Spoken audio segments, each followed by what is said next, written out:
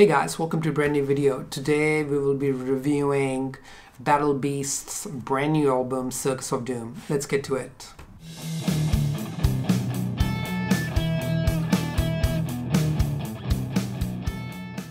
Alright, welcome back.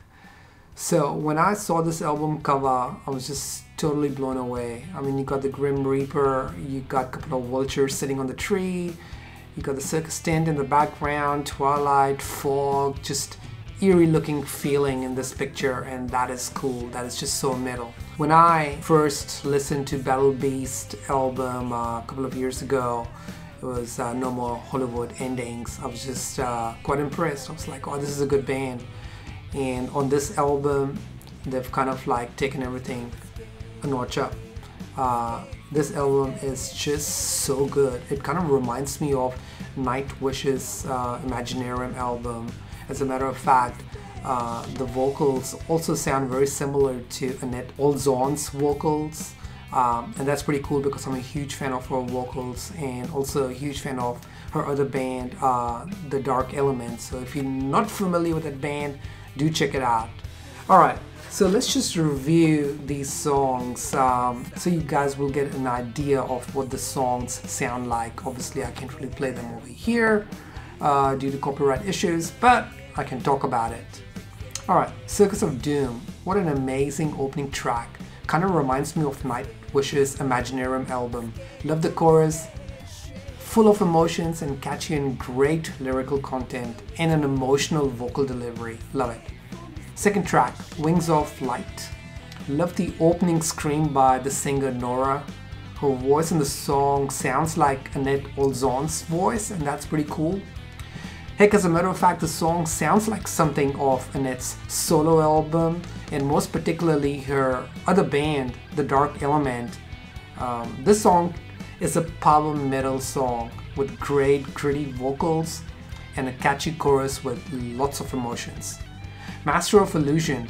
Now this track is a dark, heavy track. Reminds me yet again of something off Nightwish's Imaginarium album. Once again, I love the emotions delivered in the song. Awesome track that you can enjoy by immersing in the music and just literally just leaving the world behind. Very cool. Where Angels Fear to Fly. Great song title. Love the aggressiveness in Nora's voice, which makes this medium-paced ballad absolutely great. The song has a poppy undertone though, but yet enough power metalness to make it palatable. Absolutely a great track. Highly recommend it. Eye of the Storm.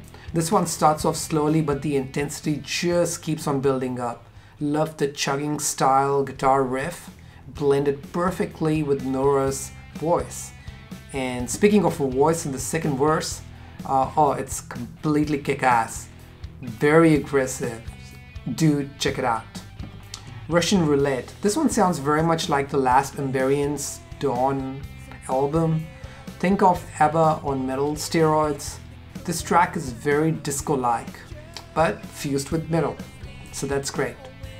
Freedom. This song is very thrashy with a fast gallop beat. This is an awesome power metal track. The chorus is big and sing-along. Guitar solo reminds me just a little bit of Dragon Force, and that is pretty cool. The Road to Avalon. Love the guitar work and the verses of the song. The chorus, yet again, reminds me of Amberian Dawn, but Nora's voice just simply makes everything sounds more edgy, and that is awesome.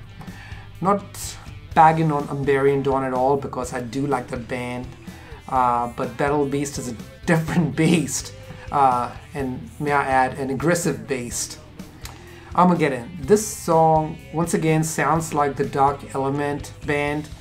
Both the verse and the chorus has just an amazing melody, and the scream at the end of the chorus by Nora is worth waiting for. The last track, Place That We Call Home.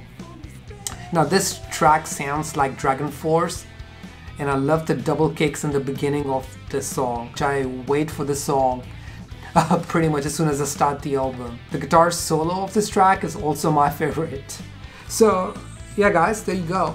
This album is actually quite unique, and if you are into very melodic power metal, then this album is gonna be your cup of tea. I need to buy this album somewhere. At the moment I've been just listening to it on Apple Music, but I want to source it from somewhere. My local stores don't have this album, so it's gonna be an import, but I can't wait for it. And I think if I can find the vinyl version of this, that would be awesome, because this album is a keeper. Great album. So thank you guys for watching this little video. If you're new to my channel, I review heavy metal music, hard rock music.